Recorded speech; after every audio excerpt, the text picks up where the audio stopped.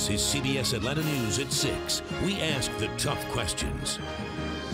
Tonight at 6, hundreds of demonstrators rally against gun violence at the state capitol for this young man, Trayvon Martin.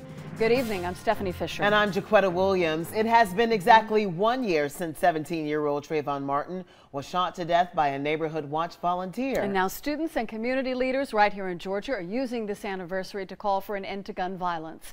CBS Atlanta's Christopher King is live outside the Capitol, where the demonstrators are rallying now.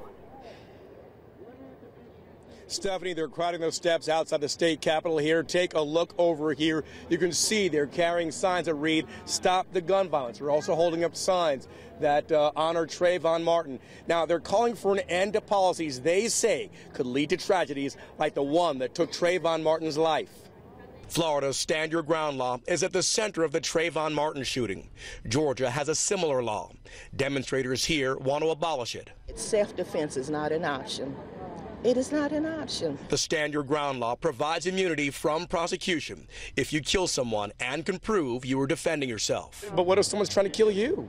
They just have to kill me, Christopher. But one Second Amendment rights supporter says getting rid of Stand Your Ground would punish people trying to defend themselves. I think that people should have the right to defend themselves. It's our Second Amendment right, and any sort of legislation on guns or any sort of gun control, all it's doing is hurting the victims.